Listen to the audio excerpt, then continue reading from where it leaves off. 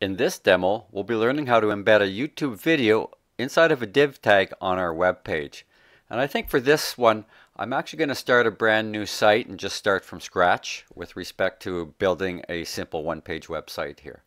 So I'm going to go up to my site, new site, and I already created a folder with some subfolders in it. So I'm just going to call this one YouTube Embed and search for that folder that I've already created. So I have a folder here with various assignments, and I created one called Root YouTube. And if I look inside, I do have an empty CSS folder and an empty images folder. So I'd like you to do the same for yours.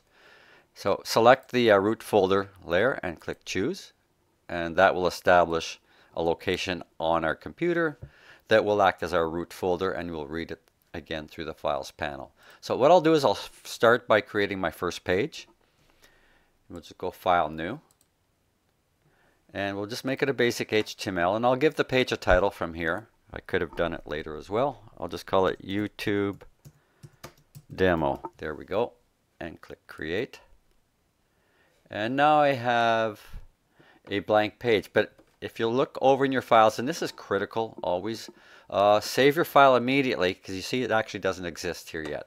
It's in the memory, it's ready to be saved, but it has not been saved the first time yet. So let's go file save.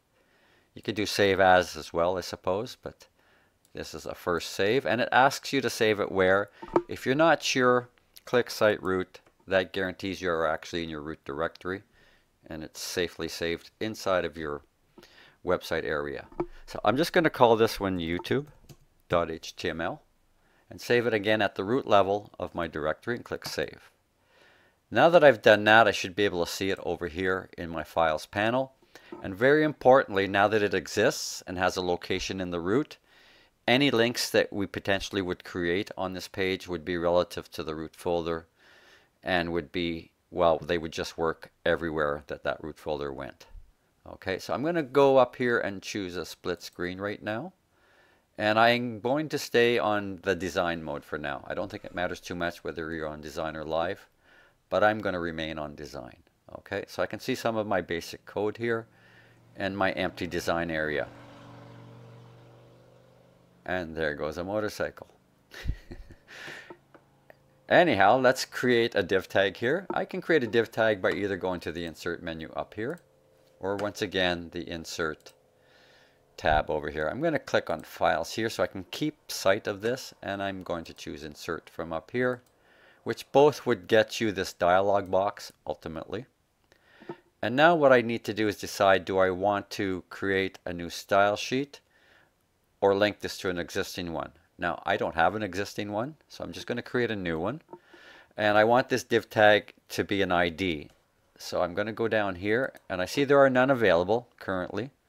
So I'll go new CSS rule to create a new ID. So up at the top here, we choose from our different selector types, and we choose ID. Give it a name. I'm going to call it YouTube. Hit my tab key.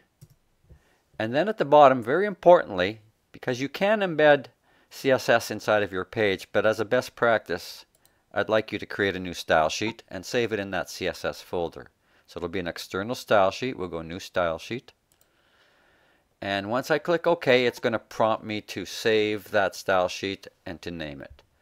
So I've asked it to create an ID by the name of YouTube inside of a new style sheet that will be saved where I designate it now.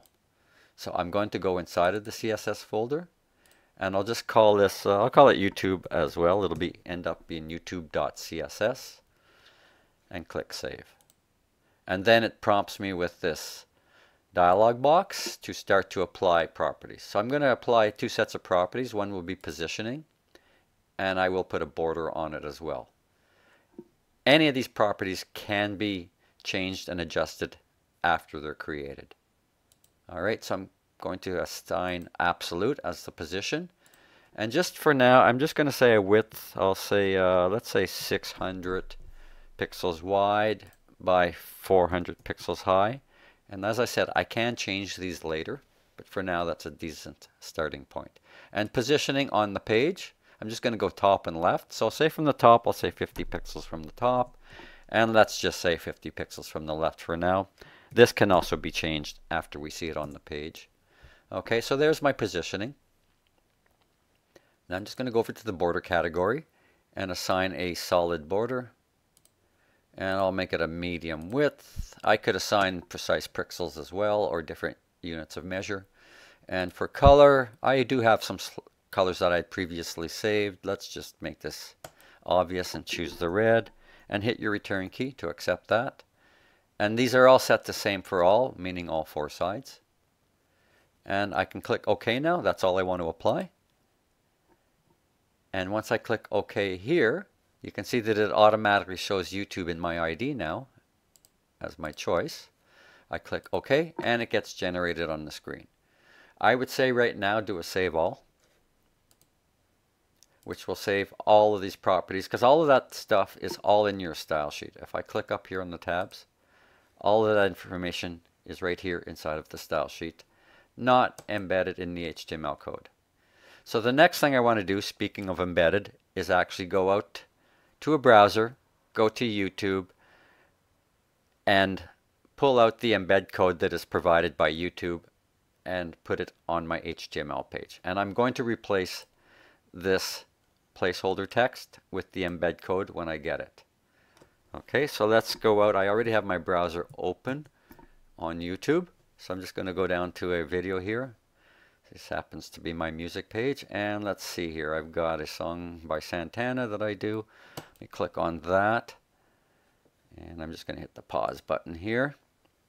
And the way you get the code from YouTube is when you go to a video, you'll see below the video there's a share button.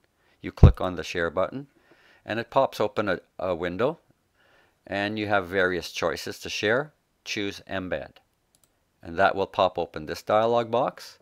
And the best thing to do, you can scroll down here just to see what you have as choices, but leave it as is, the default, and just simply click copy.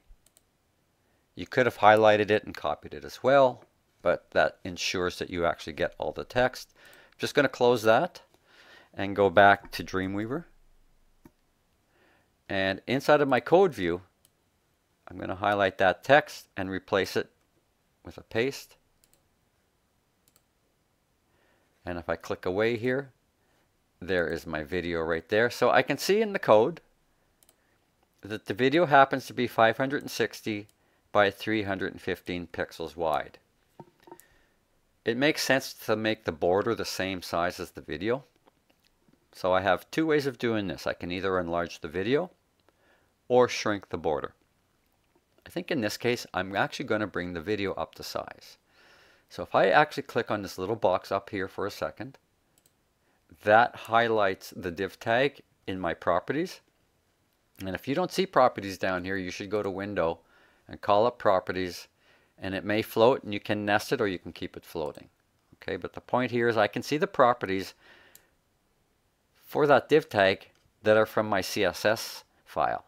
So I could go in here and change the properties of the border here.